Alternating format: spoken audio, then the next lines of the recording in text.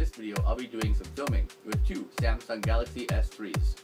However, one of these phones has been converted over to a full spectrum camera by removing the IR UV filter. A little bit of a contrast difference already. Here, we're going to be doing some laser experiments today. Whenever you see that, laser stuff, definitely. But first, some comparisons between light bulbs. This LED light bulb, as you can see, doesn't put out much IR. You can see a little bit of green and red from the filter that I tried to put on to block out the white light. This 20-watt spiral compact fluorescent looks pretty white, but underneath the modified camera, you can see just how much of the IR is put out. This 13-watt blacklight bulb looks pretty normal, but underneath the modified camera, you can see quite a bit of IR and UV come through. And now, onto some lasers. You can see the small red dot right there. There's actually a laser beam traveling through here that you cannot see because the infrared filter is still on its own. But what about if you could see it the way it actually is? As you can't see, infrared laser light can be very powerful. How powerful can it be? We'll just wait and see. The dangerous part is, because you can't see it, it won't activate the blink reflexes of the eye. Therefore, the infrared light will still get to the back of the retina and burn it. This is unfortunate.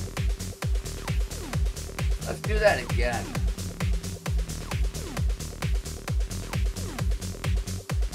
So in this case, the laser light is hitting the black material. This causes the atoms in the material to vibrate and then become in a liquid state.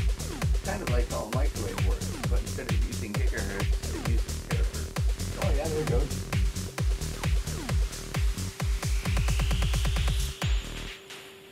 Here's cooking with photons. Speaking of cooking, here we have the fire, and as you can see, underneath an unmodified camera, it looks pretty normal. With the infrared and ultraviolet filter removed from the camera, you can see just how much the radiant energy is produced by a flame, and it is quite a lot. Some tools and appliances use a wire inside to the top when electricity is applied through it. Here, you can see on the heat gun that the wire glows orange. This is because light is being produced as the atoms are being heated.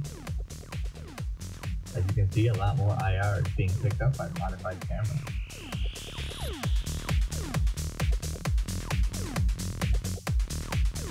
Here the same effect on a hot plate of metal can be seen.